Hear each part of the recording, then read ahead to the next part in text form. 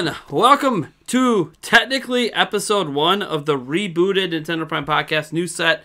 If you guys saw our pre-Nintendo Direct podcast conversation piece, you'll recognize what's going on. To my left and your guys' immediate right in front is Eric Moore. Hello.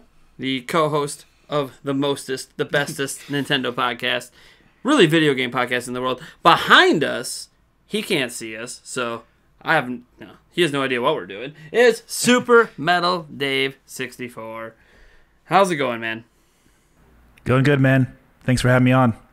So, if you didn't know, episode 1 is starting off with a banger. I actually wasn't going to bring the podcast back yet, because as you see, Eric and I are sharing mic.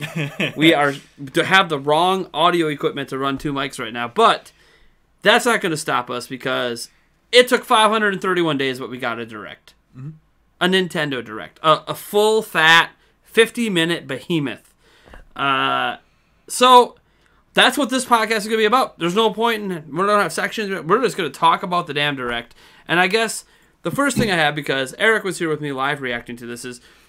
Dave, what's your initial reaction to this 50-minute Direct? Like, was it worth the wait? I thought it was pretty good. It was a little bit disappointing, though, I have to admit, just because there wasn't a certain game there that we all wanted to see.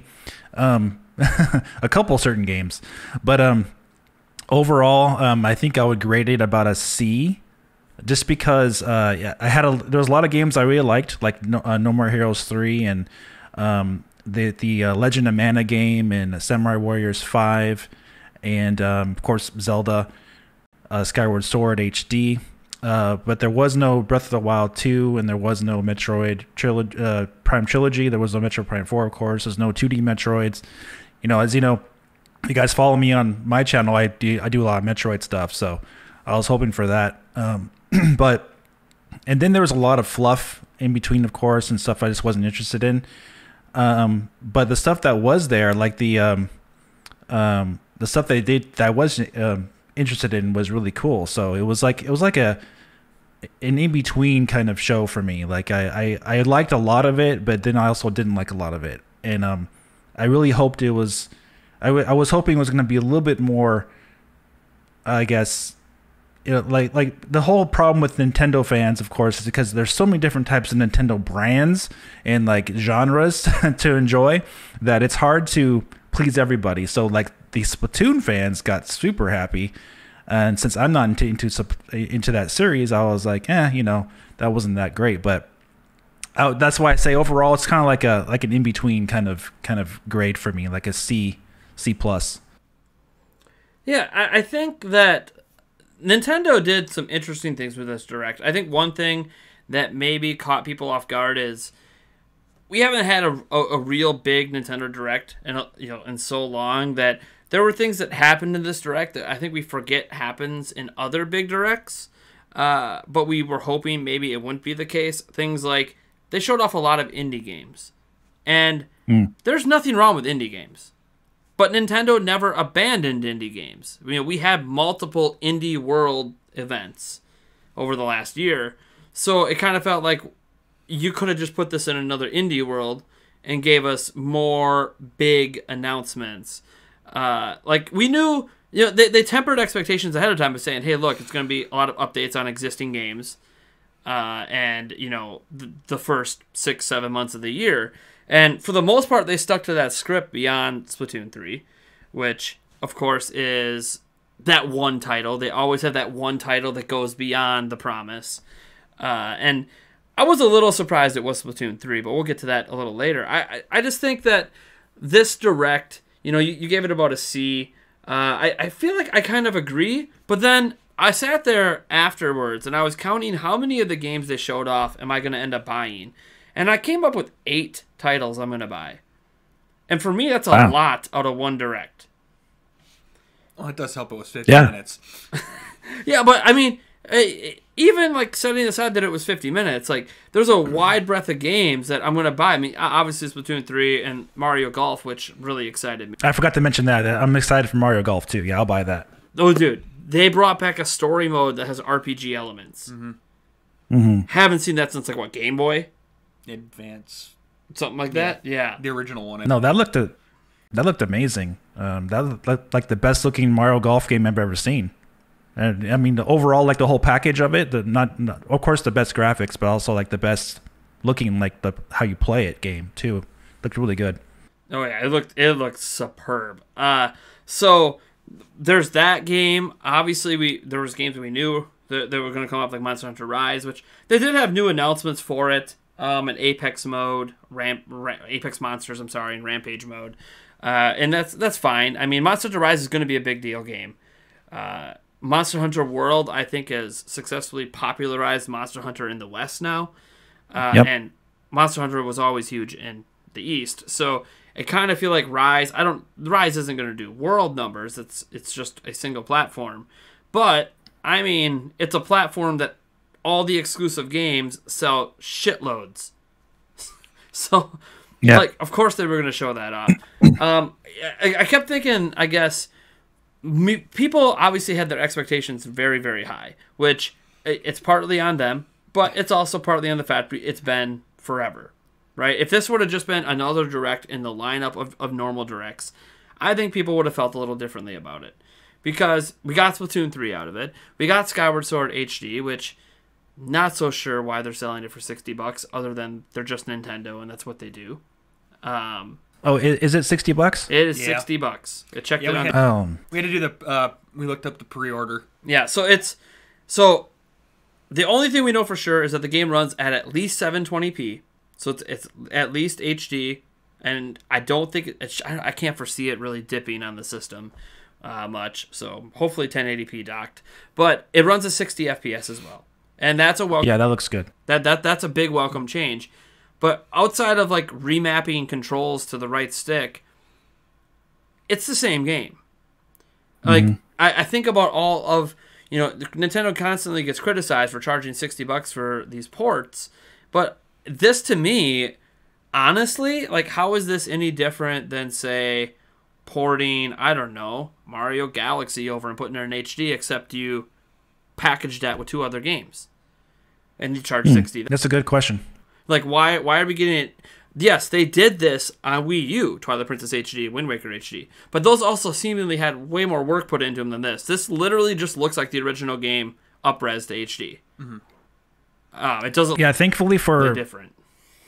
Yeah, thankfully for Skyward Sword, the art style is so good that they can get away with that, and it looks really good. Like on Dolphin, for example, that's basically what they're doing. It looks like that kind of thing, just up-resing everything in HD. Yeah, super clean, super nice. The art style really lends to that. Yeah, I mean, as far as this in 4K on an emulator before, so yeah, they haven't really added anything though to the game, right? Not that I noticed. Just the ability to use motion controls or not use motion controls. That's it. 60. I mean, that is good. Is a good change too, but that is good because then you can play it on the go, really easily. Sure, yeah. So that is kind of a cool thing. But fundamentally, it's just the same game with remap controls and the Switch Lite. Well, and the Lite. What about the? Oh yeah, because you can't. I suppose you can have your. Well, they had every game that comes out on Switch from Nintendo has to be playable in handheld because the Lite is only handheld. Right, but can you dock actual? You can't dock the Lite, no. No, can you attach Joy-Cons as or a Pro? You can use Joy-Cons with a Lite, yes. Okay. So it's a little theoretically do that. I mean, it's a little tiny screen now. I don't know anyone who does it, but technically you can sync any Switch controllers to it and use it. So you can do motion controls on the Lite if you do tabletop mode. Yeah. Or you hack it and get video out to your TV, which at that point, why didn't you just buy a normal Switch? Right. So I see your point though. $60 is kind of a lot. Like Twilight Princess and Wind Waker, I think were $50 in the Wii U. So that was. I think they were 60 back then too, but I can't remember. The thing that even if they were 50 or 60, I mean, technically you can argue this is 52. Go to Walmart day one, it'll be $50. Oh yeah, that trick. Yeah, that $10 off thing. So like you could still get it for 50, but that is what Nintendo was doing. I just look at what they've been doing with Switch. Like, we got New Super Mario 3D World, but we got a whole new mode to the game for $60. Pikmin 3 Deluxe, we got all of the Olimer additional content. Xenoblade Chronicles Definitive Edition. We got an entirely new quest line that's, leads into Xenoblade Chronicles 2. you look at I'm trying to think what else came out this year. I can't remember if they did anything with Tokyo Mirage Sessions. That might have been one.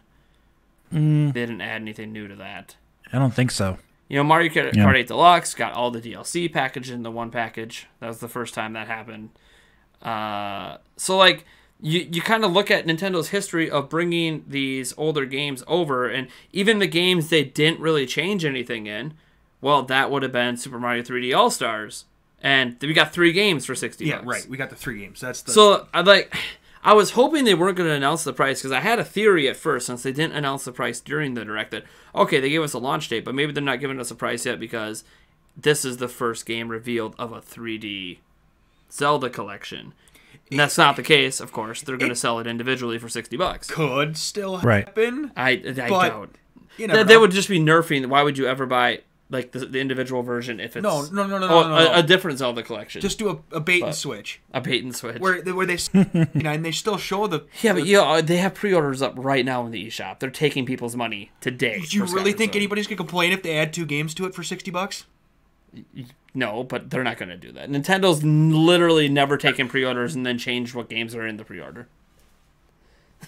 Yeah, unlikely. I'm just saying, that sounds very unlikely, very un-Nintendo. What Nintendo's doing with Skyward Sword is very Nintendo-like. No, yeah. Except for the caveat being, what they did with Super Mario 3D All-Stars is very un-Nintendo-like. Mm-hmm. Because they could have just HD'd each of those individually and sold them for $60. Mm-hmm. And they didn't. So they kind of set a precedent with that, and then they're going back to their old ways. Unless they're going with a different 3. And I'm part of the problem because I'm going to buy it. Yeah. Unless they're going with a different 3 for a anniversary edition. And this was just the one that they chose to leave out. I doubt it. I mean, I know some people were hoping for there to be like an Ocarina of Time, Wind Waker, Twilight Princess package. Which, who knows? We'll get into... you know what? Screw it. We're talking about Zelda right now. So, like, just take it. I think we can all agree that Skyward Sword is probably... shouldn't be $60. Right. Yeah. But Nintendo's doing Nintendo things and making it $60. For no... If this was back on the Wii U, they wouldn't be doing this. They'd be wanting you to buy it. They'd be trying to placate more to the fans who own the Wii U. They wouldn't charge so much for it. But since this is on the Switch and so it's successful, they feel like they can get away with anything, which they are. It's weird too because Skyward Sword wasn't that successful back on the Wii. It really undersold expectations, and it kind of directly led to them going with Breath of the Wild, which.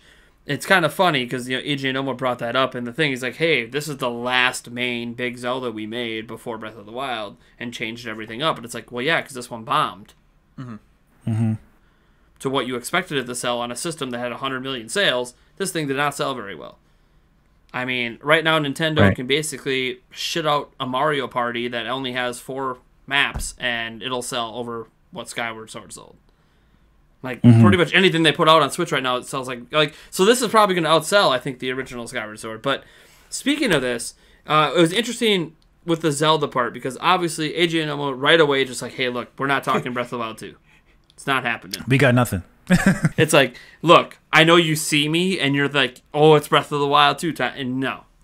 But it's interesting because, one, he said, they need more time, but development's going well, which... I mean, everyone always says that. I don't know if they would ever tell you if development wasn't going well, except... Bayonetta 3, hello, 4 years, not seen it. Prime 4. Yeah. Like, they did reboot that, so I guess development wasn't going so well there. But EJ was like, nope, development's going fine. Just, we're going to probably talk about it later this year. Which is fine.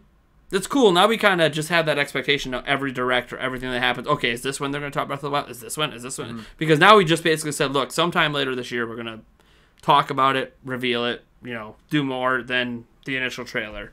Because I find it, the thing is, we got that original trailer back at E3 2019 as just a shock the world moment. No one expected that after, just a year after the DLC wrapped up. Like, what?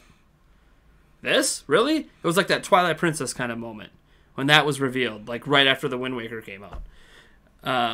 So it just shocked people. But I find it hard to believe that they had the ability to create what clearly looked like some cut scene or whatever from the game in a trailer. And here we are 2+ years later, and they can't produce a trailer of anything? Yeah. Using the same art style and the same engine? I feel like there's something to this. Why they're not showing it right now when they could. Notice something they didn't mention in this Direct. By the time you guys hear this podcast, I'm not sure which day it is, but this Direct happened 4 days before the 35th anniversary of Zelda. And they didn't even mention the 35th anniversary of Zelda. Didn't even say one word that the 35th anniversary is coming up. Oh, you're right, yeah. Sword HD. They didn't attach it to an anniversary. So, the thing is, they celebrated the 20th, the 25th, and the 30th anniversary. We just got the 35th anniversary for Mario.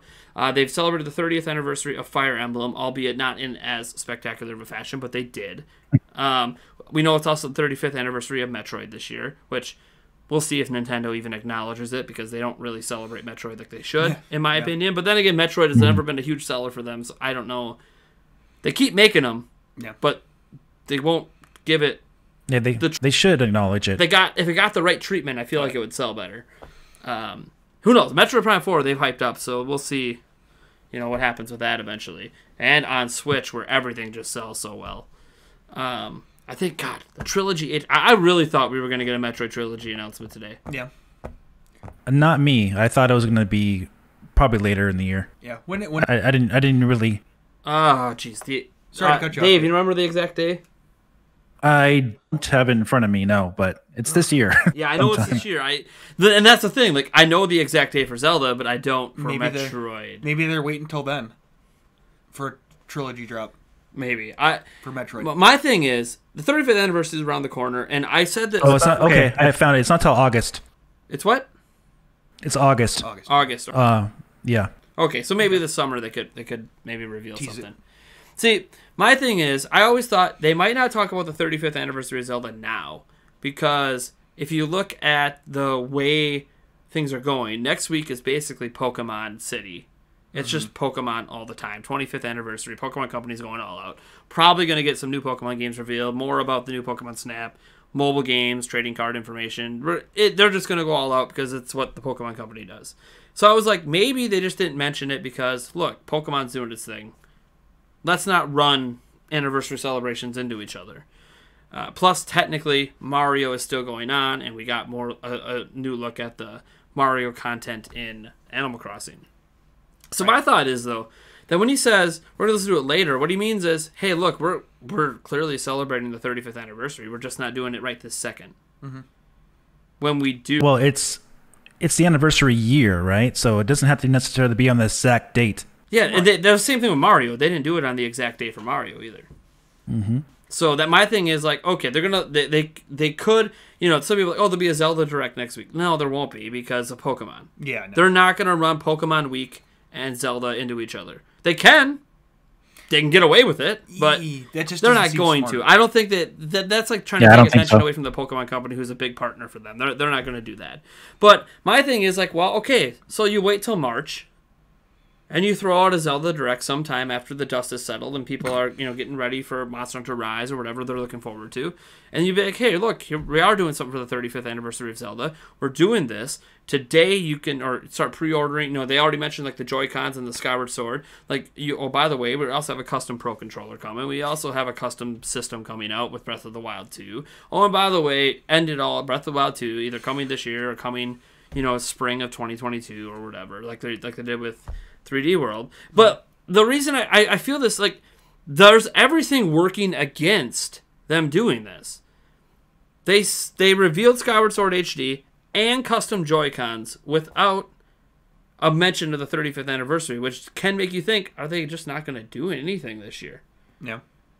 Because I keep feeling like, oh, they're holding back, but then why are we learning about Skyward Sword HD and custom Joy-Cons right now, when those could have been like big things in the 35th celebration? To extra blind. They want to sell you Skyward Sword, right? So, well, yeah, the Skyward Sword thing, I'm a bit more understanding of, because they can announce Skyward Sword HD, but then if they followed it up with the Breath of the Wild trailer, people won't even be talking about Skyward Sword HD. Right, and Twilight Princess and Wind Waker are more popular than Skyward Sword, right? Yes. So they can introduce those later in the year and do Skyward Sword now, and they can get your money multiple times. Yeah. And there's nothing saying that Nintendo won't have a collection of games. It's just not going to be the 3D Zeldas, I don't think. I think they're going to bring Twilight Princess HD and the Wind Waker HD over on their own. Yep. Probably resell them to you for $60 based on what they're doing with Skyward Sword. Yeah. What I do think they could do is do a collection of the N64 games and maybe Link to the Past, throw it in there or something as a three game collection. Classics, yeah. Mm-hmm. It'd be nice. It's a good dream. But here's the thing: like they already technically remade Ocarina of Time and Majora's Mask once on 3DS. Mm-hmm. So like to get like an HD version of the N64 ones, like they did with Mario 64, to me would just be like, but it doesn't look as good as the 3DS at lower resolution. Now they you could argue that HD, with the DS HD those ones instead, but the DS version of Mario, right? 64. You could argue that looks better than the 64 version, kind of like. So I just don't. I don't know. I guess like when I see Ocarina of Time and Majora's Mask again, I want to see them actually give it the respect those games deserve, and like I don't want them to necessarily Final Fantasy VII it. They don't need to go that extreme because they don't need to fundamentally change the game to fit with the times. They just need to rebuild it, and let the gameplay do the talking. I wish they did that, but this is Nintendo, so we don't know if they're just going to repurpose them and just in HD and say, hey, we fixed some textures here and there like Mario 64 and we're done. It's $60. It's $60. Thank you. Have a good day. But you packaged those all together. Yeah, but those were limited time. These will be sold forever. Right. We threw in the dev blocks for free. March 31st, 2022, guys. Yeah, jeez. Anyways, enough on the Zelda stuff. Oh, besides the Joy-Cons, what do you guys think of the Joy-Cons? I'm not interested in them personally because they have Joy-Con drift, so I'm not going to worry about those. Same with every Joy-Con, yeah. Yeah. I need a new pair of Joy-Cons because my kids ripped the caps off the top of my joysticks on mine. I could technically still use them, but it hurts. And I tried buying replacement ones and putting them on. That's like the one part of the joystick that's an absolute bitch to put back together. So, never went right. And I've tried other covers on it, and it's just, no, I need new Joy-Cons. And I'm like, every time I'm at the store, I'm like, all right, let me just buy a pair. Because like, I don't really use the Joy-Cons that often, but when I'm actually on the go is when I'm going to use it. And I do play on the go once in a while. So I'm like, for when I'm in that situation, I want, Joy-Cons. I'm kind of hoping if I just don't use them enough, they'll be fine. And I have some third-party ones that they're perfectly fine and acceptable, but they don't fit in any of my Switch cases. Yeah. It's not like the Satisfy grip or something. They don't have a case for these ones. But I'm like, I just kept holding out because I'm like, you know what, 35th anniversary Zelda or Metroid, we're getting something themed, something Joy-Con. It's happening. Yeah. And setting aside the themed systems, are these the first themed Joy-Cons releasing on their own? Like, that aren't just a color change? I don't recall. Didn't they have a Mario thing? They had last Mario year? Joy-Cons, but they were just red. I thought they had a Mario sticker on them. I could be wrong. I don't remember. But that might have been third party. Pro controllers. Yeah. A lot of the Joy-Con stuff is like Splatoon was just pink and green. Yeah. Like it's been Xenoblade a had lot of color. Had a Pro swaps. controller, yeah. And then that was the big thing with the Mario Red Switch was like, oh look, they finally color swapped the whole system. But it's like, but I think the Skyward Sword ones might be the first time we've had actual, truly Nintendo-made themed ones. But maybe I'm wrong. You know what they're probably gonna do? They're probably gonna have a. Is there a Smash Bros. One maybe? Some of those are just right. No, I know. That's why I'm looking for actual Nintendo. Because I know they had Smash Bros. Pro controller, and they had a Smash Bros. Obviously GameCube controller. They're probably gonna have a gold Nintendo Switch. Oh my God! Don't even watch out. It's gonna happen, and I'm gonna buy it. They have Mario and Luigi Joy-Con. Oh, yeah. Those are little sideway holders. Yep. Those are non-standard. That's an accessory. I don't see anything that's. Yeah, all the Joy-Cons I've that's ever the seen Mario are just, Blue. Yeah, they're just straight red. Yeah, so I don't know. I think I just think it's interesting that they're finally doing it, and they're doing it with Zelda. Why Zelda didn't get a custom console at launch, I have no idea. Maybe they just didn't think the Switch was going to be popular. I have no clue. I mean, can't blame them after the Wii U, I suppose. You never know. Well, what's gonna happen. yeah. Never the way know it what's was gonna put happen. together. You could think you have a success, and even though according to Reggie Fils-Aimé in a recent interview, he's like, "Hey, I knew Switch was going to be a success." Yeah. That's why I was okay retiring. Well, Wow. you knew. I don't know if anyone else at Nintendo knew. Hindsight's 2020. I don't know, Reggie. Like, yeah, you left while it was successful. Did you really think it was going to be successful? Or are you just trying to take credit for, oh, yeah, that's how good I was at my job. I knew. When I held just look that at what thing Reggie... back in 2015, I just knew. Great. Look at what Reggie said throughout his entire career as a Nintendo president. It was always, we're doing amazing. Of course we're successful. It's whatever. Even when we're not successful, like, hey, like, we're Nintendo, man. We always Reggie, always win in the end. Is the Wii U a failure, Reggie? No, of course it's not. I mean, if you look at it, we had the 2 years of those losses, but then that was only 2 years, and the rest of the time we just make money. Well, it was only on the market for 4 years, Reggie. That's half the time it was on the market. You lost money because of it. Well, Semantics. Don't worry about that. Semantics. You could do it. Have you seen Breath of the Wild yet? Yeah, right. I'll never forget Reggie in 2015, I think. He was like, the Wii U has a long life left in it, guys. And he's like, we have a lot of content. And then 1 year later, it's done. I'm pretty sure they knew at the end of 2015, they're like, yeah, we're done with this next year. Like, it just wasn't selling. That's when they made the decision to move Breath of the Wild over, and as soon as that decision was made, it's like, yeah, they gave up. They're done. Mm-hmm. They're done. Yeah, they're throwing in the towel. I've never seen it. See, I don't remember Nintendo throwing in the towel on anything because the only thing that's really happened on was the Virtual Boy. I just never even saw one of those in person as a kid to even know they threw the towel in. That was more like a cord yank right there. It was like, yank, done. Yeah. Rip cord. Like, I remember seeing the Power Glove and Rob, but you could still see them and buy them actively when I was a kid. And those were just accessories. So no one really cared if those failed. Yeah, I think Labo has now gone, right? I haven't seen Labo much anymore. I haven't seen too many Labo at all. Granted, a lot of things are sold out in general, but honestly, I think they never restocked it after there was a couple boxes I saw at GameStop before the holidays hit. And I have not seen anything since, which it's fine that those sold, but it's like... Well, they may be restocked as Switch boxes. I think you can still buy it on Amazon, though. I'll check right now. I'm pretty sure you can still get Labo on Amazon. But I'm sure you can. I mean, I have a couple. I have the first Labo kit with the piano, and then I have the VR kit. I'll double check here. I mean, yeah, they're still, they're even discounted prices. They're trying to get rid of it. So Amazon can't even sell the Labo. Nice. So I would say it's probably safe bet Nintendo's probably not really making Labo too much anymore. But yeah, they did have a hit with. I would say Mario Kart Live turned out pretty well for them. Yeah. Yeah, all things considered. I have one in my house. It's actually a lot of fun. A lot more fun than I thought it was going to be. So if you got the space to use it, it looks pretty fun. Mm-hmm. And it actually surprisingly works on my carpet in the basement. So that's what I was worried about. But since it does, it's a lot of fun. All right, so I guess at this, do you guys think we're getting a Zelda 35th Direct or anniversary celebration sometime and say, I don't know, let's give it 2 months? Or do you think Nintendo might just skip it?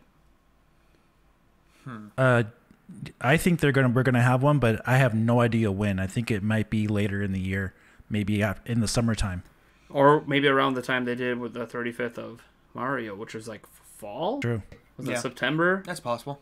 October, somewhere in there. Those special deals are more inclined to be like a holiday fall kind of like get you to buy with your presents kind of thing, like with what they did with Mario. Yeah. So I don't think necessarily they're worried about the date of the anniversary more than making money. So I think they're going to push that for more like a holiday thing. Speaking of making money, we are so we have games now like scheduled out through July. The Skyward Sword landed in July. So I was kind of looking at the schedule earlier, and so basically it goes like Bravely Default 2, Monster Hunter Rise, New Pokemon Snap, Mario Golf, Skyward Sword, and then there's a bunch of really quality titles in between, as we saw. Apex Legends comes out during that period, Fall Guys. We just saw like a whole bunch of really good games along the way. The Ninja Gaiden collection. It kind of feels like this is one of the most packed first half of the year Switch has had yet. and people still seem disappointed just because the Direct didn't give them everything they ever could dream of. It's just interesting to me because I feel like Nintendo literally just perfectly set up their first half of the year. They have like a major game coming out every month moving forward until we're probably going to have another Direct. Well, what do they got first party wise? It's a lot of third party, right? They got going. There's some reliance on third party, yes. First party wise, it's Skyward Sword HD, which who knows if they even did that. That could have been a third party. And then they have Mario Golf. To me, I'm still like Mario Golf made the whole thing for me, to be honest. Was the release date on that again? What? Mario Golf, their release date? Oh, let's see. That is June 25th. Okay, yeah. So okay, yeah. So that's their June game. And I mean, to me, I know it's a sports title, and they generally are not like giant movers of systems, but I'm excited about it. Oh yeah, because I've always enjoyed Mario Golf, and this is one that brought back story mode. So I don't know if it's going to be any good. We'll see. I wish they would have confirmed online play, but then again, they probably would have did it the same way they did it with Mario Party, where it's like, oh yeah, you could play like one hole together. Yeah. Why can't we golf at least a 9? Can't do at least a 9? No, got a 1. Okay. Well, you can golf one hole, but it's in that dash mode, which looks freaking fantastic. No, dash mode looks great. Right. But yeah, Eric, what's your thoughts on Mario Golf? You're a big Mario Golf fan from back in the day. What are your thoughts? What did you think? Because I was more excited than you, but you were excited, but then you're kind of like, how are they messing this up? Yeah, right. Yeah. What's the catch? With the mess up of Crystal Chronicles, it's kind of that one of wasn't those things. Nintendo. I know it wasn't Nintendo, but still, it's one of those things that it's again, yes. How are they going to screw this up? It's nostalgia getting in the way, and it's just like, okay, this looks great, this seems great. I'm waiting for the butt. So, well, you're not going to get a butt in an advertisement. Oh, right. I thought the butt was going to be here's online, but like it's only a really minute part of the game, and you can't actually like this dash mode looks great. Can I play it online with friends? Have no idea. No, you can only just randomly full golf. The mode that you'd want to play with your friends, you can't. Yeah, like the story mode, fine. That's an individual story RPG mode. I'm cool. You don't have to play with friends with that. But right. The actual other modes of the game, it's like, yeah, all right, come on now. Like Nintendo has always been kind of behind the ball with online, but it's like it's right there for the taking, and that's what you thought with Mario Party. It's like, hey, look, we got a Mario Party on Switch. Oh, finally, we can play Mario Party online with our friends. Oh, sure, a few mini games, but it's literally a board game. Mm-hmm. How could I not play that online with friends? I could play. How come Ubisoft can give me Monopoly, Uno, all these games on Switch that you could play online with people, but Nintendo can't do like their only board game unless you call it Amiibo Festival? I get it's all cost. It's all cost in line with them developing their games with online in mind. So if they're not thinking about it, then they're not going to put it in there. Or are you going to take Reggie's old excuse? We believe in couch co-op. Yeah. Oh God! In the middle of COVID, when we can't get together, couch co-op is the reason. Yep. You're right. What's their excuse for that, right? Yeah. If there's not full online and it's just like a little middling thing with this, it's like, okay, it's still going to be pandemic this summer, and you're not letting us play online with Mario Golf. That would be like most people wouldn't even get to enjoy the modes in the game. Think about it. Like, if you get COVID, think how awesome of it would be. Like, you get COVID, and Nintendo could be like, hey, it's okay if you're, it sucks that you're sick and you're down and out, but guess what? You can grab your Switch and play with your friends. Oh, wait, except you can't. Yeah, I mean, because we don't enable it. Yeah. You're right, though. They really should be adding that for all their games going forward, just because it's such a huge player, right? Like, yeah. Why wouldn't you not? It's standard. Besides them just their teams being like, oh yeah, there's online. The internet exists. One of the things that I can think of, though, is maybe their new online infrastructure isn't quite prepared for the amount of people to use it. Well, okay. Say I bite on that. New Super Mario 3D World plus Bowser's Fury isn't using the new one. It's using the old one. So why can't they just use the old one then? They just did it with Super Mario 3D World with their. I don't know, because it's a new game and they don't want to go backward. I don't. Again, we're projecting an issue that we don't even know if it exists yet. I'm just trying to be devil's advocate too. We're just kind of assuming it is because it's Nintendo. That to me is always the but. Okay, what's the online? Okay, there's the mess up. There's the screw up. Oh, does it have DRM? Oh no. Oh, one thing I wanted to mention about DRM. Okay, this fits into pretty much anything Nintendo releases. So, Nintendo obviously was really pissed off that Super Mario 3D World plus Bowser's Fury leaked. Okay? And they get pissed off every time this happens because it happens with every game. Either a media member, chucks it up online, or if, some retail son of a person at a retailer ends up getting a copy early and leaking. It always ends up happening, and people are always playing these games and leaking everything ahead of time. It's been happening on Switch ever since it turned out that it was really easy to hack a Tegra X1 back in the day. A little bit harder on the newer Switches, but still, there's so many of the old ones out there, it doesn't really matter. It's going to get hacked, it's going to get leaked. So, this is something that I had thought about, and I'm curious on your guys' thoughts to a solution for this, and this, because I kept, this whole time that this thing happened, I kept thinking, what happens when Breath of the Wild 2 leaks? It's like the nightmare of nightmares for them. Breath of the Wild 2 leaking, and just the whole game's out there, and millions of people are playing it before it's even released. Because there's a lot of heavy story elements in it they're not going to want to get out. And I see a lot of brick switches in the future, if that happens. Well, Nintendo does try to do that. But I think that this is something I consider. There's always day one patches for games, right? Here's my idea. People are gonna hate this, but maybe you shouldn't.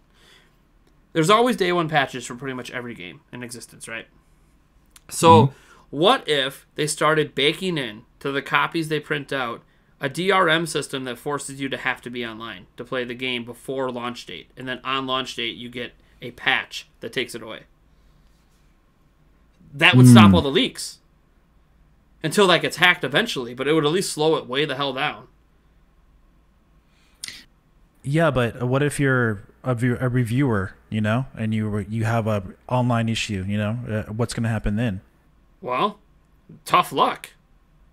What's more important to Nintendo? The reviewer having the smoothest possible experience, not worried about DRM, or a reviewer bitching about DRM that people aren't actually going to experience in real life as long as the game doesn't get leaked? Like, what matters more, the game being leaked or the reviewer potentially losing connection with a DRM check they have to do at the very beginning of their gameplay session? They might not even have to do it again after that. It could just be a literal online check quick to boot the game up, then just play. Doesn't matter after that. You could literally disconnect from the internet. They might be able to do that. I remember Breath of the Wild on the Wii U leaked before it was released. Yeah, and that was pretty bad. About that, the reps I had at the time were like messaging me and emailing me, "Did you do it? Did you?" I'm like, "No." Oh my god! I didn't even get a review copy. You wouldn't give me one. How could I leak it? Right? They thought they sent me a code, and I'm like, "No, you didn't. It's okay." Back in the Zelda former days, I'm like, "You didn't actually send me a code. I requested one, and you said we'll see." They were they were not happy that happened. That's why I'm like, when we get into the fact that another Zelda game's coming around, a lot of games when they leak, it's not as big of a deal. Like Super Mario 3D World leaking, not too big of a deal, even though Bowser's Fury gets spoiled a little bit because it's mostly a gameplay experience than it is story. But like Nintendo doesn't have a lot of heavy story-driven games, except for games like Fire Emblem, games like obviously Zelda, and even the Pokemon Company gets absolutely pissed when their games leak. Like, they just start nuking retailers and yanking copies and canceling pre-orders. Like, Pokemon Company hates when things get leaked. So, my thing is, like, I kind of feel like there is a positive side to a temporary pre-release DRM. People always view DRM as the absolute devil, and for the most part, I agree. I get us to stop piracy. But honestly, once a game's out there, and it's public, and you can purchase it, if people want to pirate the game, they're going to figure it out. But I think pre-release, to slow it down, especially when your system's been completely hacked and you can't do anything about those hack switches for the most part, because as long as they don't connect to the internet, you can't brick them. But you require that, to launch this, you need to connect to the internet quick. I mean, I can see them doing that. How many switches they could brick by doing that, too. That's how they get a brick and a bunch of switches. Oh, you connected. Oh, your switch is hack bricked. Yeah. That would be funny. Because people would be like, oh, we don't care. Oh, we got to connect quick to play Breath of the Wild 2. Let me just hit the Wi-Fi button on quick, and your Switch is done. Don't know how many people are having their hack Switch like right away. Risk turning on their hack switches at that point if they had that ramen. Yeah. Yeah, I remember the Wii U version. More sneaky if in pre-release copies, whenever you go to boot up the game, it actually goes into the file system and turns your Wi-Fi on. Right. That would be that'd be really sneaky, because the only people that should care about that are people who hack their Switches that Nintendo doesn't want you illegally playing their game anyways. Yeah, I remember. Yeah, the Wii U version of Breath of the Wild leaked, but the Switch version, of course, didn't because the Switch wasn't out yet. So it was like not enough media members even had. There was very few media members with the Switch pre-release. They were very careful about that, and obviously none of the Switches were hacked at that point either. So that's kind of just an idea I had when DRM came out. I'm like, oh, you know what? I actually thought about this. Like, I don't like DRM. I think it's pointless and it hurts real consumers. But a DRM that's patched out day one, the only thing I could think of are people that don't have internet and might buy it. But then I keep thinking, how many people could buy a Switch that don't have access to internet anywhere? Especially if you put like a thing in the box when you buy it. Because if you're buying it online, well, you bought it online, so clearly you have access to the internet. If you bought it in person, you could literally just have like a little instruction thing in the pamphlet saying, hey, if you don't have internet, go to a free Wi-Fi hotspot quick, update the game, and be done. It's a little 10 megabyte download. Yeah. Play the game. Mm-hmm. Like, it could even put it on the box, like, online check required, or whatever. I don't know. Like, I know it's going to be a big controversy, and people are going to be pissed about it. I'm like, well, how else is Nintendo going to stop leaks? They can't. Yeah. Well, I mean, they have the day one patches and the day one updates, but that's not really DRM. So, yeah. And, like, sometimes, though, they won't have, like, the online modes available, like, before the game launches. Is like their way of, we're really going to restrict the online gameplay. But it's like, but they already have the game anyways. They'll just set up a private server and play anyways. So what? Yeah, I don't know. It's just an idea, because as we're getting into a full year, Directs are back. We're getting a bunch of major releases. I'm like, man, Monster Hunter Rise is going to leak. Mario Golf's going to leak. Skyward Sword. Oh, it definitely will leak. Skyward Sword leaking to me isn't that big a deal, since they didn't even add anything new to it. But Skyward Sword is going to leak. It's already leaked. Like Bravely Default 2 is going to be out there. Like it, and I'm sure third parties might appreciate it as like an idea. Like, I'm surprised nobody at Nintendo has actually come up with this idea. Like, hey, why don't we try this? Maybe, I mean, I guess they're worried about backlash, but actually, come to think of it, I think every single ROM of the new releases that are bigger or biggie or whatever, they have leaked lately. Yeah, because for the Switch, all you need is someone with a hack Switch to get a hold of a copy, one way or another. They dump it, it's over. Yeah, that's it. Once you get it on the online, it's out there. Clearly, some retailer somewhere has the hookup, and they keep getting the hookup, and they keep not getting caught. Yep. And I know Nintendo's tried clever things. They've tried putting like undetectable codes in the game files, so like they could track down where that specific copy came from. But yet they still haven't stopped it, even though they have that. Yeah, their consoles People are being denied copies, so it's like, is it literally like straight off the manufacturing line? Does someone have the hookup? Like, yeah, not only that, but they have China, They have emulators out there too that run the Switch no problem. So it's like you find those ROMs, you could run the game without even having the Switch. Yep. I mean, it's bad. It's really bad out there, and I kind of feel bad. I feel bad in so much I don't feel bad when certain games leak, because it's like, whatever. Like I said, when Skyward Sword leaks, it's whatever. We already know all about that game. But, I do feel bad for developers when you spend all this time trying to hype up a game to a certain point where everyone's going to have this worldwide experience at the same day. And then it's kind of like taken away, where people got to avoid being on the internet, avoid going on social media for weeks at a time, leading up to the launch of a game, when they should be hyping up with other fans leading up to the launch of a game. And I see this come up in a lot of my live streams, where it's like, I get it. Like, I don't know, unless they do DRM, I don't know how they're going to stop it until they replace the Switch with next gen and they make a Switch that's harder to hack. I don't know, what they're going to do, because as long as the games keep coming out on the OG Switch, they're kind of screwed. Yeah, I think they will do that for the new Switch. I think they will make it better like that. Eric, were there any other games that stood out to you from this Direct? I know Mario Golf was the one. Mario Golf was the one. I did like that zombie game. That one looked pretty fun. I was trying to figure out what it was called again. Not the Plants vs Zombies. No. The other one. I don't remember that one. It was some indie game where looked- you were a it looked zombie and goofy, you were it looked turning everyone else into goofy as- zombies. Stubbs the Zombie. Rebel Stubbs the Without a Zombie. Pulse. There you go. Oh, okay. That one looked funny. And It did look funny. It looked like a game for you. right. I know you were super excited about Legend of Mana. Legend of Mana. Well, It I'm looks- a looks big really Mana good. series Looks fan. good. I'm a huge Mana series fan. I know we so- used to play it back in the day. Oh yeah. So Well, Secret of Mana used to be my favorite game, and then they brought over the third one, and now we get this one. So I'm stoked. That art style looks really good. Oh yeah, it's straight out of my childhood. I love it. Straight out of our childhood, to be completely honest. yeah. It's not like we're all, so far apart. Dave, was there any other games besides the big ones that really stood out to you? I can't think of anything in particular right now. Triangle Strategy, the Clearly Octopath Traveler sequel. Yeah, but I'm not really into those type of RPGs necessarily. And they kind of made that into... it's weird. They changed it into like a Fire Emblem style combat system too. It's weird. Yeah, I'm not really into that per se. The art style looks fantastic. I love the art style. It's beautiful. Literally Octopath Traveler all over again.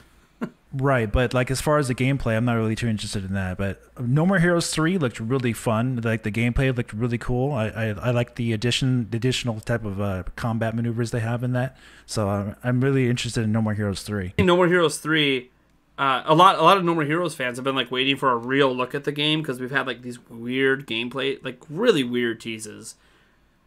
That's just what the guy behind this game does. He's always been really eccentric at how he. I love that guy. I love him. I met him at E3. Wasn't the first gameplay for No More Heroes 3 showed off in the background with him in the foreground talking, Yeah. like covering up 70% of the screen? Yeah. I'm like, what the hell is going on? You mean That's kinda just like- what he does. Is that kind of like digital? Have you Devolvers? guys played it on the Switch? No More Heroes 1 and 2? I have not played it on the Switch, but I have played the games. I have not. Oh, okay, good. Yeah, that game is all about the style, and the in-your-face dialogue. It's just like really funny. Yeah, and I think what was great about seeing that finally, like I saw some people in the chat while I was streaming it being like, finally we get to like really look at this game instead of these weird teases here and there. And Right. I think what was nice about the No More Heroes 3 trailer is it made people relieved. I think almost every No More Heroes fan that saw it was like, all right, that's what we wanted. Okay, we're good. Like, you're always worried a little bit because, like, the last, Travis touchdown, the last Strikes Again thing wasn't necessarily what people wanted, but here's this. This is exactly what we wanted. We're good. Yeah, this looks good. They're not screwing around now. They're making a real No More Heroes, basically. Mm-hmm. Yeah, anyone excited that's for what the you want. Hades Physical Edition? I don't know if any of you guys play Hades. I'm not excited for it, but I mean, it's a good game, but yeah, I have. No, it's good, but I'm not interested in buying the physical version, so that's just. So yeah, I think the physical. Well, for Mega fans, the physical version's a big deal because it comes with a bunch of stuff. Yeah. Yeah. The art book and Right. I think a soundtrack. I think Yes, that's yes, something the that comes with it. soundtrack and cover art. To me, I've seen the game played. Looks like a fun game. I don't really care too much about the physical release, but the box art is fantastic on that thing. It's so beautiful. No, it is gorgeous. Like if people just want a collector's item, and it's one of the best indie games around. So, I got have something? one. What's up? I have one. Let's talk about the most WTF. Why is this here? We learned absolutely nothing. Star Wars Hunters. Yeah, what was that about? well, I'm gonna even look. Does that game exist anywhere? Have we seen this game anywhere? I don't remember Star Wars. So Star Wars announcement trailer. Yeah. No. Weird. No, this is like the first time they've unveiled this game. Yeah, This is the unveiling of Star Wars Hunters, which I assume is going to be multi-platform. Well, I don't know. It's made by a mobile developer. It's a multiplayer shooter coming later this year. Yeah, it's made by a mobile developer. Let me look at the end of the trailer here, which is like 5 seconds long, so it's not that right. hard. The same guys who made Modern Combat. Okay, so it's made by Zynga, or published by them. It's either made by Zynga or Natural Motion Games. So those are both mobile developers. So, did they make Modern Combat? oh, I think so actually. I think so. Modern Combat. Remember that was like the only military shooter we could play. Oh my gosh, those were the sad days. Published by Gameloft. Gameloft was the one behind it. Okay, so. Okay, they do iOS. Zynga is God. They're one of those Candy Crush or one of those other games out there that they're behind that. But like so, to me it's like it's going to be a mobile game that's also on Switch, and that's why they didn't show us anything. They just said, "Hey, Switch is getting a Star Wars game." Yeah. I'm watching the trailer right now. It's a door that opens. Yeah, it really didn't show you a whole lot. Oh, there's some lightsabers, some ghosts, and then a lightsaber lights up in the background, and you're done. You know nothing about this game. Have a good day. Yeah, right. It's like to me, it's basically like when they announced Bayonetta 3. Mm-hmm. Here's a CGI thing of Bayonetta like looking at the camera, and then she shoots her light gun, and hey, you're getting Bayonetta 3. Yeah. You mean okay? So she's doing what she does in every other game. Can we? No, nothing unique here. Oh, we went back to the old hairstyle. Okay, okay, that's it. All right. Next. I mean, I'll give them this. It's slightly better than Metroid Prime 4's reveal. That was just a logo. Just logo, yeah. Because at least here we got a logo, and then you got some stuff you can at least speculate on, like certain Star Wars characters that appear in the holographs. So, like, at least there's something to speculate on. But I mean, it's a mobile game. But you don't know what the game is. You just know that. Yeah. And at first you get excited, then you see Zynga, and I'm like, oh no, this is the Star Wars game they're giving us. They're giving us what's going to be a mobile game on Switch. They're not the only ones, by the way. There's a ton. If you guys ever go in the eShop, there's actually a ton of like phone games on. Oh, I know. And most of them don't work very well because they didn't take into account anything about the Switch. They say, oh, Switch also has a touchscreen. It's just like a phone, so we'll just slap it on there. Yeah. eShop is a cesspool for that. Like, we can charge money for this when we have to make it free to play on the other one. So we're going to charge you $1 or $2 for it and charge you microtransactions on top. Or you just download it for free on your phone. Yeah, right. But True. and have a better gameplay experience because it was never built for Switch. But, yeah, all I remember after that trailer was just like, what? Yeah, I didn't even realize it was Star Wars at first. I kind of looked away because What? it was so Yeah. quick. Yeah. It was so, I think maybe one of my kids watching the door, and I'm like, this Yeah. is such a quick thing that I missed. Yeah. How do I miss a Star Wars announcement? Oh, Yeah. Hunters. Oh, we saw Yeah. no gameplay. Yeah. Okay. What's the point? It was definitely Yeah. jaw-dropping. What? Like 30 seconds, right? Less than 30 seconds? Not I 26, I think. Yeah. I think I looked in at your screen and it said 26. Yes, it was. You know one Zelda thing we've got to talk about? Age of Calamity DLC. Yes. Either of you play Age of Calamity? I have not. Nope. Nope. I mean, I you gotta be did in the not. Warriors games, or it's not really worth it, to be honest. Even no matter how big a Zelda fan you can be, it's cool. Like, just I always tell people, like, if you don't like Warrior style games, don't buy Hyrule Warriors or any of the Hyrule Warriors games. It's not going to make you like it. If you just care about the story, go watch the cutscenes online after it comes up. Yeah, I played the Wii U back when it came out, and that was it. Like, okay, that's enough for me. Yeah. So, I mean, this one was a lot more story-driven than the original Hyrule Warriors was. Not surprising, since Nintendo had more direct involvement. But it is cool that they're doing DLC. No surprise. $20. Mm-hmm. You know, 2 passes plus a pre-order bonus. it did the same thing for Wii U and the too, right? Yeah, same for Wii U, and I think they did it for Fire Emblem Warriors too. Mm-hmm. The Warriors games are known for really beefy $20 DLC packs, so not too surprised. Apparently, although it teases zero story stuff in these, they note in the press email that there are new story elements added in, so for people that care about potential canon stuff that they could maybe link to Breath of the Wild 2, technically there's going to be some new story elements being added in, so that's my primary interest in it, is just the new story stuff. The thing is, I really enjoyed Age of Calamity. I think it was better than the original Hyrule Warriors. But maybe, I always think maybe the reason it was better is I feel like the characters had a better variety of attacks. And that's what made it more fun. they really tailored it to like the four champions felt like you would think the four champions should feel like. So that to me was really the champions really what sold me. Then you have the other playable characters, which is whatever. Yeah, some people love games. That's Yeah, I mean, I think they're really good, but I mean, if you're not into hack and slash, it's literally a hack and slash. So yeah, for sure. it's like trying to get Super Metal Dave into Octopath Traveler when it's just not going to click. You need Final Fantasy 7, not that. Or something like that. yeah. I don't even know what games you play in the RPG realm, so. No, I like the traditional JRPG stuff, but the strategy stuff, like Fire Emblem type stuff, the going about the map and everything, I'm not really into that. Yeah, and a grid and all that, yeah. Yeah. So I'm just kind of glancing at some of the other stuff that was revealed that we could talk about. The other left field one, what one? Miitopia. Okay. You guys remember Miitopia? The 3DS game? I really didn't. Yeah, I do. Did you play I was it? not interested. No. I never played it. But I remember when they were advertising it, because like back then, you could meet Reggie, Eiji Nomu, Shigeru Miyamoto, and Satoru Iwata in the game and like get to know things like their favorite foods and like literally you could meet them in the game. Like it was really, really cool. Well, they didn't do that this time around. They didn't say you can meet any of them. Now it's just all about your friends, which is what it really was about anyways. But Miitopia was such a weird game. Yeah. And it's bad. Like, I'm sorry. You guys watching, I want you to look me in the eye right now and tell me, oh yeah, Miitopia, of course that was coming. I didn't see it.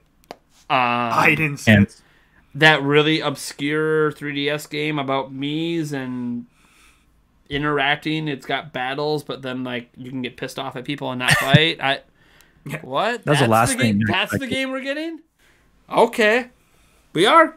Miitopia lives on. Next thing you're going to tell me we're getting another Rusty's Real Deal Baseball. I'm trying to think of what other I actually thought that game was fun. It was fun. But so was Miitopia. It's just one of those weird games that you just don't see Nintendo making and then they just do it and throw it out there. Mm-hmm. Like I would fully expect a new Nintendogs before we got this.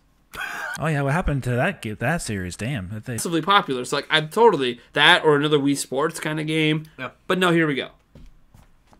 Not I was gonna say almost a Wii Fit kind of game, but they kind of did that with Ring Fit. So, but maybe they're just bringing the Mii's back into play so they can bring. Yeah, right. They like I felt like they Sports abandoned Mii's and now like let's bring them back. Now we can bring them back so we can bring the Wii Sports over. Oh boy, that's what it is. They're setting up. They're setting up the Wii versions of games coming now. Yeah. They're setting it up. We're getting scared. Here, watch out.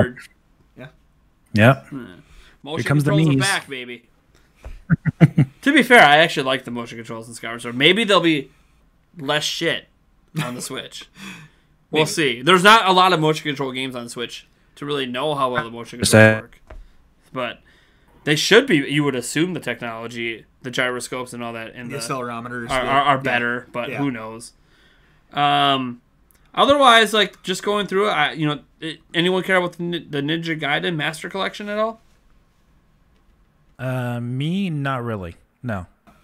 Yeah, I didn't grow up playing Ninja Gaiden, so I don't really have much affinity, but I know some people are happy about that.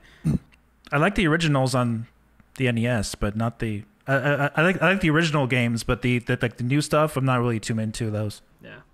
I know there was a few people in our chat when we were doing our reaction video. They were hyped about that. There were They're a few like, people finally, that were hyped on it. So I guess one thing we haven't talked about is what they kicked off the whole show with. Oh yeah, Smash Bros. Oh, We got a new character. Shows how much we care about that character. No, we haven't talked about it yet. That's what I'm assuming. Maybe I shouldn't put thoughts into your guys' minds. Maybe you really do care about this, but we just forgot about it. for Character for Smash, which is everyone thought we were going to get a new character reveal. It's another sword fighter, but it's basically Pyra and Mithra as one character. You can swap between the two. For those who don't know, if you don't know who Pyra and Mithra is, because Eric wasn't obviously aware, he has never really played the Xenoblade series.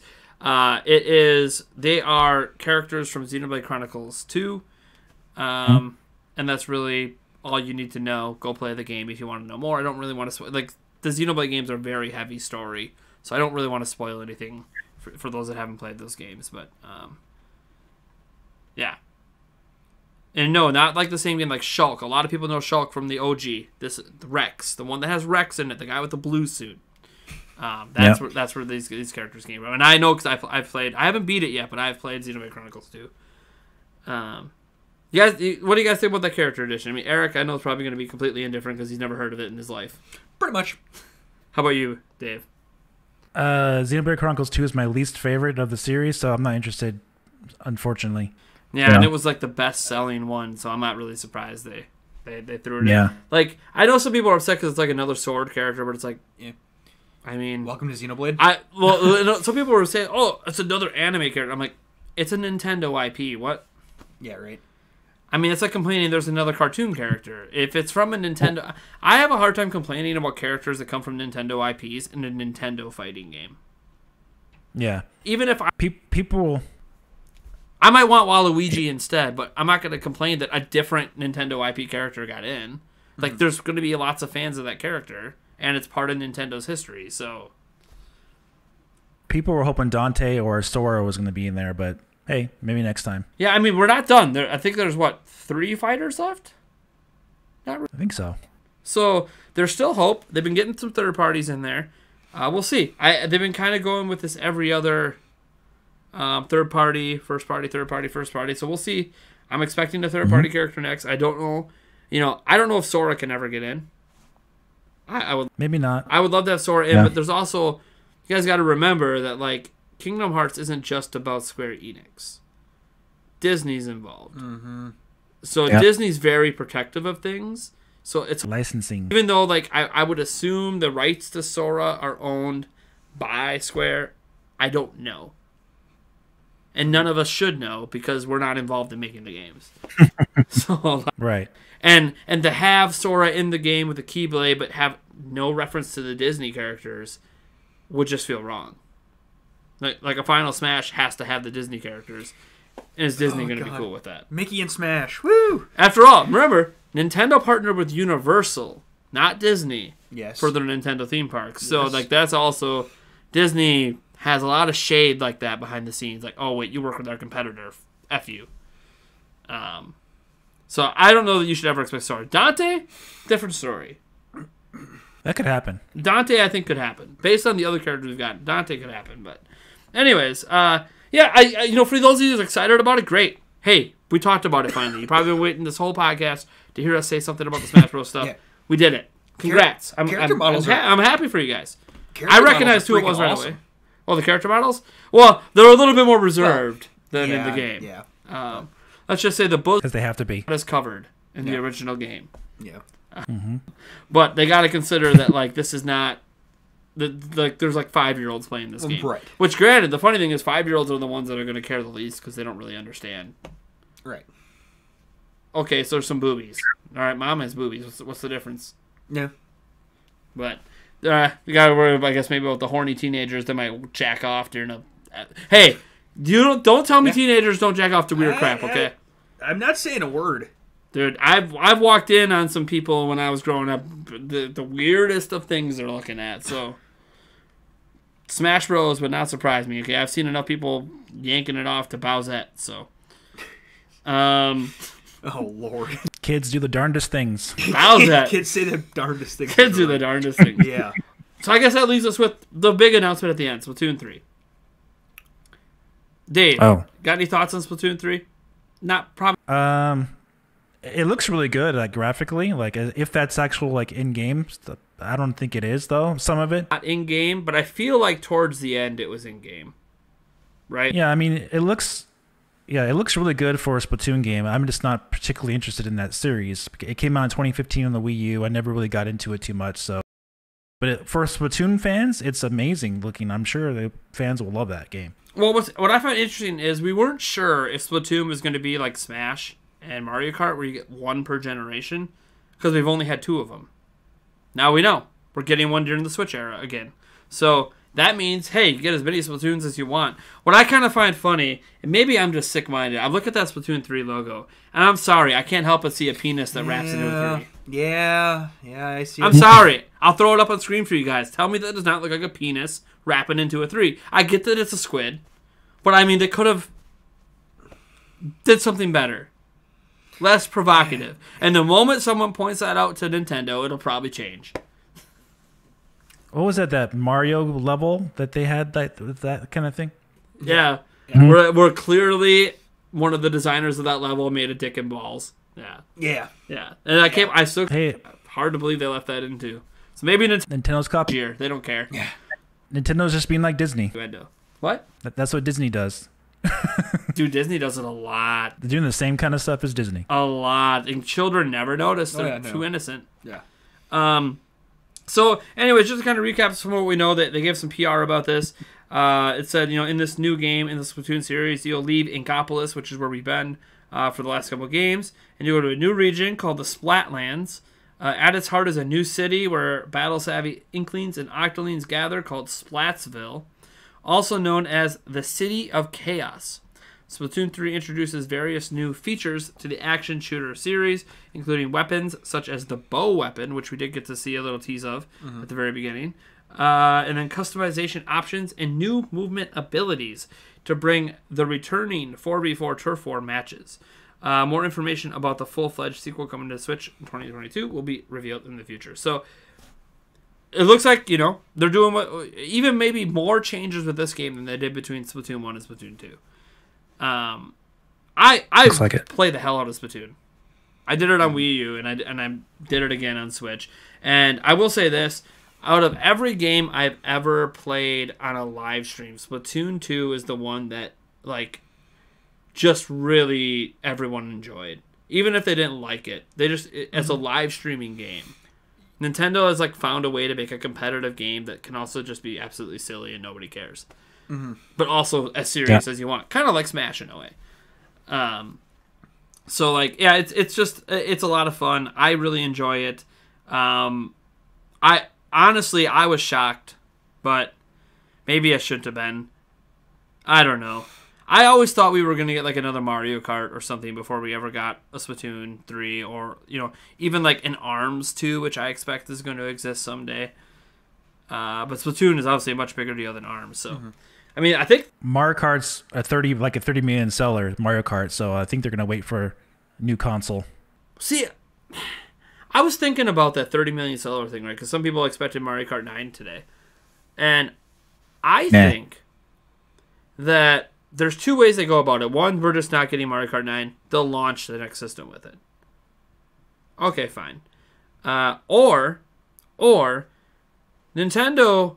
Whether or not we want to believe this, Shintaro Furukawa recently came out and said, hey, we're just entering the midway point of the system. Well, as of March 4th, that's the first day of year 5.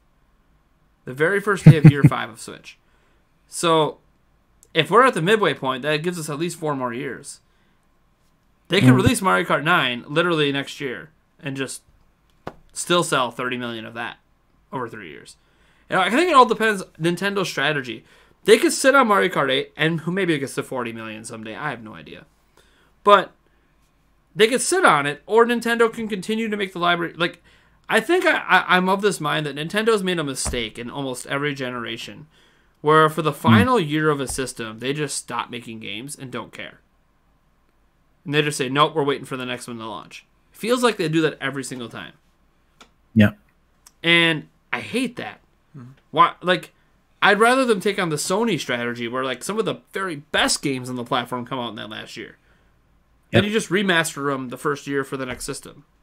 But I want to see Nintendo maybe look at it as, we don't have to wait for Mario Kart 9. Just drop it now. We can do a deluxe version on the next system. Like you did with 8. Yeah. Package all the DLC in.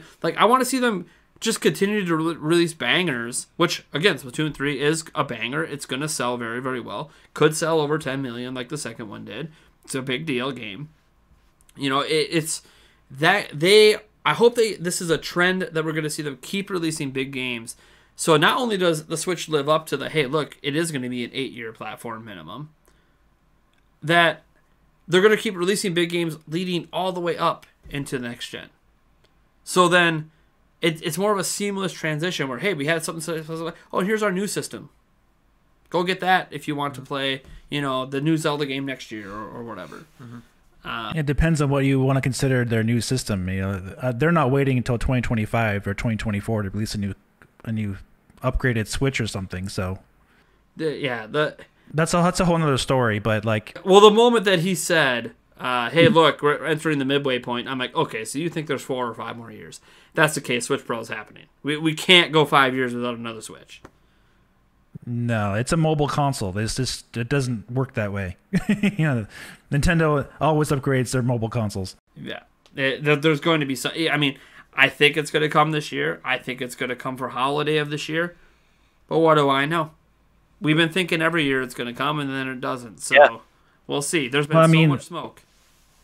Furukawa has been talking a lot about hardware lately, and he continues talking about this hardware all the time. Like, why are you talking about hardware so much? Working on hardware. We're always making new hardware. We're always this. We're always that. And, oh, hey, we don't have anything to announce soon. Well, okay, soon could be like a week, or it could be 6 months. Yeah, this year it's a little bit too much in my opinion. A little bit too much of a, over the hump there for what. Here's the thing. They're not going to talk about it now, guys, because the Switch is selling out. Why would they mention a new Switch right now? Yeah. But that's why I think, once the dust settles, the Switch is relatively easy to get in every form on shelves right before the holidays. Hey, look. Oh, Breath of the Wild 2 is coming. By the way, we have a custom Switch Pro system launching with Breath of the Wild 2, and that's also the launch date of Switch Pro. Have a good day. Mm-hmm. Something like or whatever, yeah. It could be a different major game they do it with, but or Prime Trilogy or whatever they're doing, yeah, whatever it is. Hey, you and the Prime Trilogy, yes, trilogy to happen. So I'm not knocking you there. It's just the Metroid games just haven't been as big of a deal as Nintendo probably wants them to be, but yeah, well, I mean, because they're not releasing them.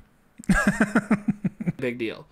Like if Mario Golf goes on to sell over 5 million, I'm sorry, then we need to start. Didn't Paper Mario? That needs to come back. Didn't Paper Mario sell over 3 million? Paper Mario? Oh, Paper Mario, yeah. Yeah. Did it? I think it sold over 3 million, and that wasn't even that great.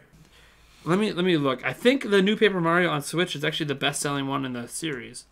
Yeah, and I don't even think that's that great of a Paper Mario game, but hey.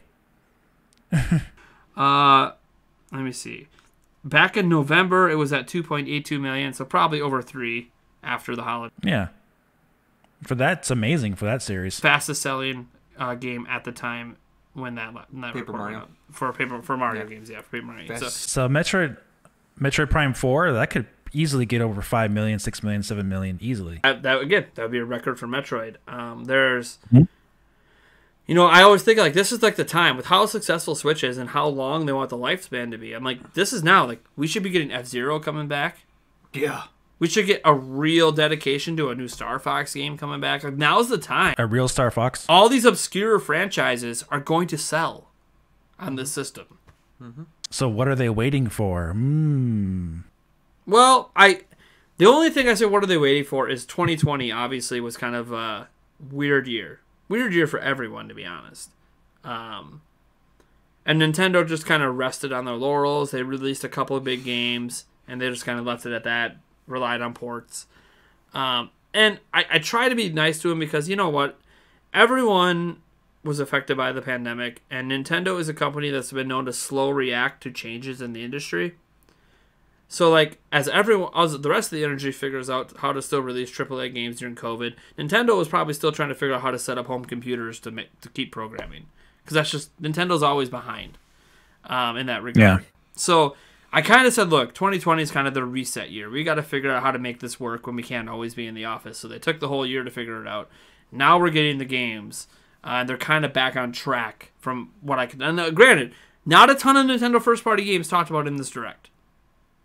Mario Golf and Splatoon 3. Yeah, Splatoon 3, which isn't coming. Zelda Skyward Sword is a Dolphin port, so potentially they did Skyward Sword HD in-house because it doesn't look like much was done to it. So potentially maybe part of the Zelda team, a team of 20 people did that or something. But we didn't really hear much from them. Like, Nintendo clearly has games in the works. So I kind of think second half of the year is when we're just going to get just balls to the wall. Nintendo just going to drop at least 3 big games. Yeah, but we'll see. I think we already know Pokemon is going to be one of the games, but that's not Nintendo. So yeah, it's going to be one of those remakes from the original. that's what it sounds like. Yeah. Yeah. I know people are hoping for. Let's go. It's going to be a Let's Go series game. Yeah. So yeah, I don't know. Like, I guess let's end it with this. Okay. What I got out of this on the positive side is, one, Nintendo Directs are back. They're not dead. Yay! Everyone thought they were dead, and Nintendo never said they were dead. They're back. They're good. The guy in the Direct, sorry that I forgot his name, mentioned at the end that, hey, we're gonna have more like stuff coming in the future, aka, hey, there's gonna be more Directs this year. This isn't just a one-off. There's gonna be more. So that was nice to see. Whether or not it's at E3, if they're even doing the E3 digital thing, or if they do their own thing, because I still think they'll do something in June. It just feels like the right time. So they're going to be future Directs, it sounds like. Maybe this is the sign that Nintendo's getting back on track with their media stuff. So maybe we'll start getting more regular individual game Directs, regular indie worlds, regular everything, regular partner showcases if they bring those back this year, which is good news. Meaning we're set up to get more news about things coming to Switch more consistently. That's one positive takeaway I got out of this. 2, that Nintendo still has some surprises up their sleeves. Splatoon 3. And honestly, even if people thought Splatoon 3 could happen, who thought Mario Golf was coming? And Mario Golf was coming with a single-player story mode. Like, they haven't put that much effort into a Mario sports game. What's it been, 20 years? Maybe since Strikers? I don't even know if that had a ton of effort in that one. What? Mario Tennis. Yeah, but even Mario Tennis, like, if you play the single player Mario Tennis, it's pretty canned. Yeah. It doesn't really feel like a high effort. The gameplay is great. They nailed the gameplay. It's just Mario Tennis. That single player mode. They just kind of dropped the ball. Yeah, I think the golf is the most they've done. From what I could tell. But it looks, I mean, we'll know when it comes out, but so besides that, I mean, I'm sure people will point out some other games in this Direct that Nintendo's publishing, but that's Nintendo publishing. That's not you got his name up? Yeah. What is it again? Shinya Takahashi. Yeah. I always forget his name. I know he's like the new guy they've been putting at the face of Directs for like the last couple of years. Because I guess Shintaro Furukawa doesn't want to be on camera, and for some reason, they don't want Doug Bowser to be like a thing. He did one show, right? One like brief little thing. Early on, I think was it the E3? 2019, I think. Yeah. Because I remember he had the Bowser joke. Yep. At the beginning. Yeah, he's like non-existent, like publicly. I mean, you see him come up in interviews now and then, but I mean, of course, he's a PR guy. That's his primary job. So like, he's going to be at interviews. But it is interesting that like, I understand that Satoru Iwata was a very different person. He believed in personalities and people out front, and that's why him and Reggie and whatever that guy they had out in Europe as well was always on their side of things, out in front of stuff. So like that's the way Iwata was. Ever since then, they kind of kept it going under Takahashi, but that was a transitional period. And now we're under Furukawa, and he's like, nope, I'm a business guy. I ain't going on camera. I'm a number. Even Doug Bowser danced around the whole hardware thing last year. Remember that? That was funny. Yeah, I remember when I made a video about that. I'm like, it was something like Doug Bowser does his best Reggie impression talking about new Switch hardware. Exactly. Really, it's like you could tell he was under tutelage from Reggie. Classic Reggie responses. Saying like everything except the direct answer. Yeah, that's the way Reggie is. Everyone loves Reggie because of the memes, and the memes are great because you don't get too many CEOs that are willing to put themselves out there and create these kind of meme moments. But it's also like Reggie knows he's toying with you, and he almost enjoyed it.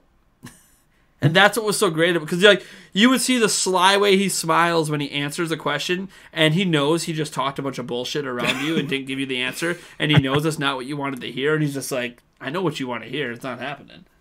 It's like, oh, I'm wearing this Metroid pin. You think that actually means something? Yeah. I don't speculate. I ain't telling you shit. Overall, I think this direct is a good sign of things to come. I think it's just the beginning. I think they got a lot more to share. This is can we say this is almost like a new beginning? Mm-hmm. It's a good reboot. Like a post-COVID kind of Nintendo, where they're getting back into the swing of things. Yep.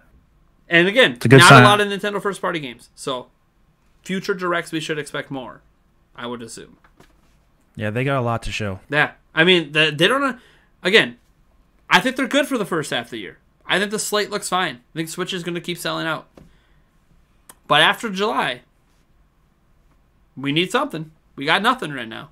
So, come back in like 5 months and Nintendo will have something new for us. Another direct, another something. But hopefully sooner. Hopefully, maybe they partake at E3 and they take one of those 2-hour slots they were talking about, which Nintendo, I don't know, they could fill 2 hours. They'll just do their normal 40-minute thing and then just do like a treehouse presentation for an hour and 20 minutes or something. Yeah. There's a lot of things that end on March 31st. Remember that. So anything after March 31st, it's fair game. Yeah. Yeah, that's why I keep thinking, you get March, April, June. That's why I'm like, June just feels like that month. But again, we got to see what's happening with the Pokemon Company as well. Who knows? They might be packing this next 6 months even more, for all we know. All right, folks. Thanks so much for tuning in. I hope you enjoyed our reaction to the Nintendo Direct, our first podcast back. What a way to kind of start or reboot the podcast in a way. As I call this, like Season 2, Episode 1, or whatever. I end up calling it on Anchor.fm because it has like a seasons thing you can pick. Thank you, guys. Hopefully you enjoyed the new setup with Super Metal Dave in the background. If you enjoy that, that's great. That's awesome because if this worked and turned out really well in editing, that's good for the future because then I can have other guests on and I can have like 2 guests on screen at once back here. Or, heck, multiple TVs, I'm just saying, I got crazy ideas going on as long as my computer doesn't crash. Which, as you guys know when you watch my live streams, happens all the time. Sucks when you're a PC gamer, let me tell you. All right, folks. Thank you so much, Super Metal Dave, for joining us. Do you have anything you want to tell them? Social media shout-outs, where they can find you at? Just Super Metal Dave 64 on YouTube and S Metal Dave on 64 on Twitter. Nice. Oh, and hey, congratulations on your growth over the past year, too. You gained a lot of subscribers over the last year. Oh, thanks. Yeah, let's do my thing. Yeah, just doing his thing. It was funny. I saw a tweet from you the other day where some people always ask you, like, man, I wish you made videos more often. And then you're like, but if I did, they wouldn't be me. Yeah, exactly. He makes videos whenever it's something that really interests him and he has time. If he does it otherwise, if he pushes out content. I mean, that's the way it is, folks. Not everyone can be like me and just be a content whore. All right, relax. Well, I mean, it's I find things I'm interested in, and then if I'm doing videos about everything, it's just not going to interest me as much. So I gotta like pick and choose, and I have limited amount of time. So yeah, and your videos are always awesome, man. I watch pretty much every single video that comes out. Whether I agree or disagree, it does not matter. You do a lot of research. And one thing I always say, guys, about his videos, they're always really well researched. Even if you don't like his conclusions. Eric? That's fine. I know they can find you on Twitter. Yeah. That's about like the only place I think they can find you. Yeah. Emo8790. Yep. Yeah.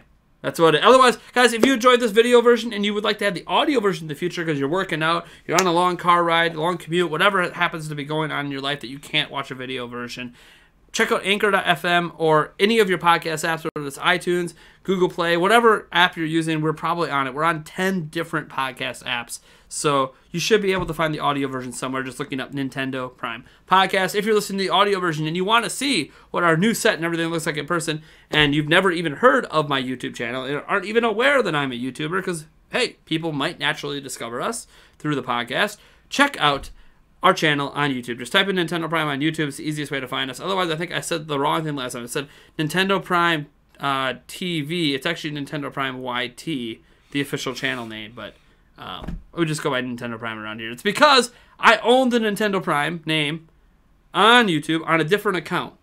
Mm-hmm. And they won't let me transfer it to this one. Maybe if I got big enough one day, I could like strong arm them. Be like, hey, can can I just have my Nintendo Prime name that's on an account I own? But you know what? YouTube will probably be like, oh, hey, you're that Nintendo Prime guy that we didn't like your videos back in September of 2019 with all your fake, or 2020 with your fake views. Yeah, we're just going to shut you down. Yeah. All right, folks. Catch you guys. Oh, but you can follow me on Twitter, by the way, at NintyPrime. We're also on Instagram, Nintendo_Prime. Technically, we have a TikTok, Nintendo Prime. Only one video on it. It's me dancing, of course. I like to dance. It is what it is. All right, folks. I'll catch you guys in the next podcast. So, Larry.